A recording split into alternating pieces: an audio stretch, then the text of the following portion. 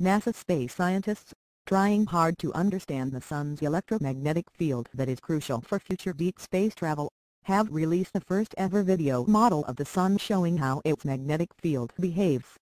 The video displays invisible magnetic lines where the Sun appears as a mass of noodle-like energy in constant flux, pulsating and sending out bursts of magnetically charged particles. For this, they have turned to a combination of real-time observations and computer simulations to best analyze how material courses through the solar upper atmosphere, the million-degree corona which cannot be seen in the visible light. We're not sure exactly where in the Sun the magnetic field is created.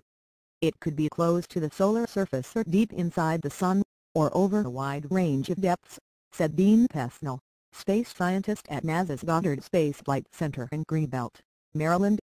Getting a handle on what drives that magnetic system is crucial for understanding the nature of space throughout the solar system.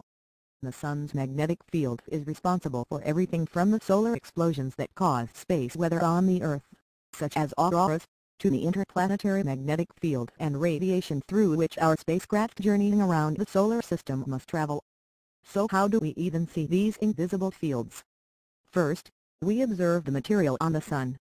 The Sun is made of plasma, a gas-like state of matter in which electrons and ions have separated, creating a superhot mix of charged particles, the U.S. Space Agency said in a statement. We can observe the shape of the magnetic field above the Sun's surface because they guide the motion of that plasma. The loops and hours of material in the corona glow brightly in images, Pesnell added. Additionally, the footpoints on the Sun's surface or photosphere of these magnetic loops can be more precisely measured using an instrument called a magnetograph, which measures the strength and direction of magnetic fields. At solar maximum, the magnetic field has a very complicated shape with lots of small structures throughout. These are the active regions we see, Pesnell informed. At solar minimum, the field is weaker and concentrated at the poles. It's a very smooth structure that doesn't form sunspots, he added.